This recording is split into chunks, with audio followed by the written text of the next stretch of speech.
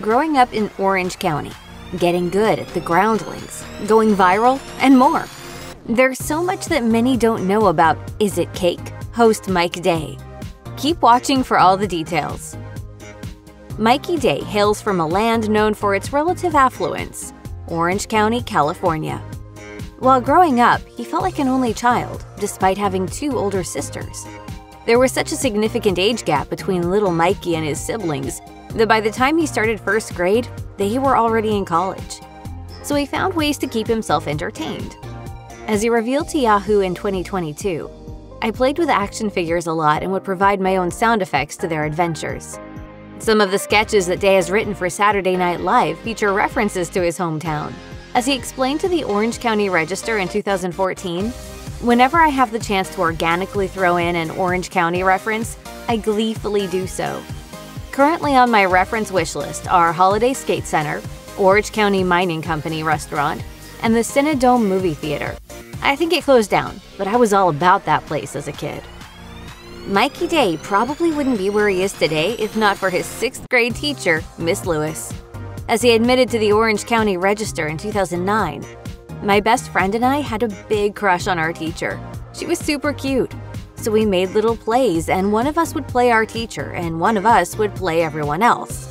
The criteria for these class plays was to select one person from the school and imagine them doing all sorts of goofy things."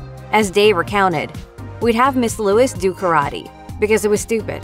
It involved a lot of falling down." The crush didn't last long, but Day had caught the theater bug. When he moved on to high school, he ran for student body president because the student government got to perform at school assemblies, and he wanted in. Luckily for him, he ended up winning. As he recounted to the Orange County Register in 2014, "We created a bunch of weird, stupid characters. The ones I remember most were the Techno Ninjas, these energetic ninjas who just ran around with squirt guns to the 90s techno anthem, Get Ready for This." Even as a teenager, Mikey Day knew that he wanted to get into comedy professionally. The highlight of his high school experience was creating plays that made his audience laugh. For his senior year homecoming, he made sure that the theme was Batman, just so that he and his friend could write an assembly play in which they dressed as Batman and Robin. Whether or not his classmates enjoyed it, it proved to be a powerful learning experience for Day. As he revealed to the Orange County Register, "It was a lot of fun and a great introduction to writing comedy that appeals to a wide audience. We really wanted the whole student body to laugh, not just our friends." After high school, Day became more serious about comedy as a potential career, so he joined the theater program at UCLA to improve his writing skills. But after graduating, he couldn't find a job as an actor, despite going out for multiple auditions.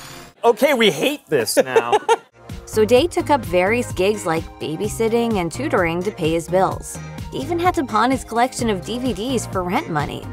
It took him 3 years after graduating to land his first TV opportunity in the form of MTV's Wild 'N Out, with a role in the NBC sitcom Kath and Kim following soon after. The Groundlings is a well-known improv comedy troupe that served as the launchpad for many popular performers, including Mikey Day. As he told the Orange County Register in 2009, "Every accomplishment I've had is from the Groundlings." During Day's time with the Groundlings, his classmates included the likes of Kristen Wiig, and he was also in the main company alongside Melissa McCarthy. As he put it to creative screenwriting in 2016, "You're surrounded by many talented people all doing what you love to do. Really awesome people who you get to watch, learn from, write, and perform with." According to the Groundlings website, they get as many as 8,000 students per year and operate in a 5,000 square foot venue in Los Angeles. In 2009, Day directed his first play for the Groundlings, entitled Groundlings Space Camp. At that time, little did he know that he would eventually make his way to Saturday Night Live, like so many other Groundlings alumni before him. Scrolling through funny videos on your phone is absolutely normal today, but back in the early 2000s, when Mikey Day's fledgling comedy career was taking shape, it was a very different story. So when he and his fellow Groundling, Michael Naughton, saw their sketch David Blaine Street Magic break the internet in 2006, they were a bit confused. As Day recalled to the Orange County Register, "I knew of YouTube, but I never put anything on it. And I remember calling Naughton and I was like, dude, this has 30,000 views. Is this normal?" According to the Groundlings website, David Blaine's Street Magic and its sequels have been viewed over 50 million times by people all over the world, broken YouTube records, and helped launch a wave of internet comedy videos.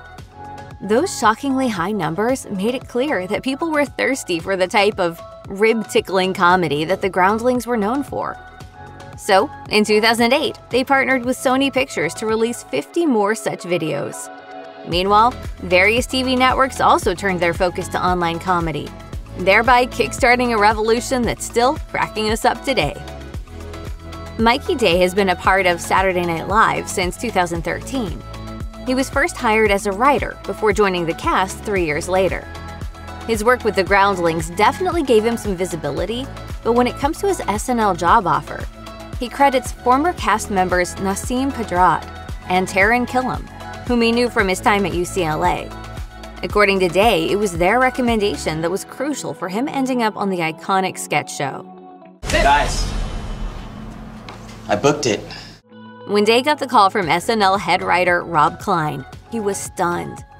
As he told the Orange County Register in 2014, "I was quiet for a few seconds and then said, that is awesome. Thank you. Then I walked around in a weird haze for the rest of the day." The opportunity meant a lot for Day, who had grown up watching the show. As he recalled, "My friends and I would videotape our own Wayne's World sketches in my room. So to work there is unreal. It's so creatively fulfilling, and I get to work with so many talented people." In 2016, Mikey Day wrote the screenplay for the comedy movie Brother Nature, which was produced by SNL creator Lorne Michaels. Michaels has produced a number of movies starring SNL alums, including one of Day's personal favorites from his childhood. As he admitted to creative screenwriting in 2016, "I've seen Wayne's World a ridiculous amount of times. When I was 12, I owned and wore that black Wayne's World hat." I was not aware of that. Day has made brief appearances in other movies as well, including Adam Sandler's 2020 Netflix comedy Hubie Halloween, as well as the 2019 releases Brittany Runs a Marathon and Little. Day's parts in these particular flicks are so small that you could easily blink and miss them. But his fans were happy to see him on the big screen, even if it was just for a few minutes. Day has also been busy behind the camera, as he co-wrote the 6th movie in the Home Alone franchise, Home Sweet Home Alone, which came out in 2021. And he's now busy turning the 1980s animated show Inspector Gadget into a Disney movie. Mikey Day's career has been keeping him plenty busy, but he also makes sure to devote himself to his family. He and his partner, actress Paula Christensen, have been together for more than a decade. In October 2017, Christensen wrote a heartwarming post on Instagram about their relationship, as she gushed, "7 years with this gem of a human being. Feels like less because it's still so much fun. Feels like more because he's my forever friend. He has a heart of gold and makes the sun shine every day." Day has been just as vocal about his admiration for his girlfriend, in particular for how she's juggled the roles of homeschooling their son, cooking for the family, and keeping the house organized, among other things during the COVID-19 pandemic. As he put it on Instagram, "Thank you for everything you do and for loving me, a full idiot." Day and Christensen's son is a bit of a budding star himself, as he was featured in a 2019 episode of SNL in a parody of a Macy's commercial alongside his dad. As Day revealed on Instagram, he hit his mark, took direction like a pro, and was professional and polite to all the hardworking people around him. Plus, dude woke his ass up at 5 a.m. as he had a very early call time. So very proud of this little crusher. We're used to seeing Mikey Day wear a hoodie and rap on Wild 'N Out, dance in a skeleton costume alongside David Pumpkins, and even turn Prince Harry into the funniest person in the room. AKA the Ginger of Windsor. But when he showed up as the host of a baking show, some of us couldn't help but wonder what attracted him to Netflix's Is It Cake? Besides the obvious reason that everybody likes cake. As he revealed to Yahoo in 2022, "I was alerted to this internet fad when I saw some video of someone cutting into a puppy." Unless you were on an internet detox at the time, you've surely also seen this video, in which people cut cakes that look like puppies in front of their dogs to capture their reactions. As Day described it, it was unnerving but weirdly fascinating. Day liked the concept of Is It Cake, which features contestants baking cakes that look like a wide variety of inanimate objects. The challenge is that the cake should look realistic enough to fool the judges. Whoever succeeds in doing so takes home the riches in the form of $10,000 per episode. As Day admitted to Yahoo, "It sounded really fun because there's that baking show element, but there's also this play-along-at-home portion that I found super compelling. I was definitely introduced to the artistry that goes into baking hyper-realistic cakes through this show." Mikey Day's duties on Is It Cake seem pretty simple.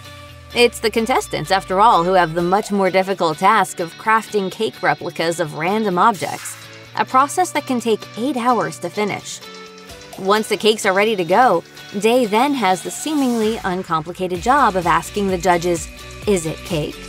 and then using the knife to find out the answer. Alas, it's actually not that simple. It's instead, in fact, somewhat complicated, as Day insisted during an appearance on The Tonight Show. He's instructed when exactly to cut the cake through an earpiece he wears on the show. In addition to getting the timing right, he has to make sure the cut is perfect, as there are no replacements.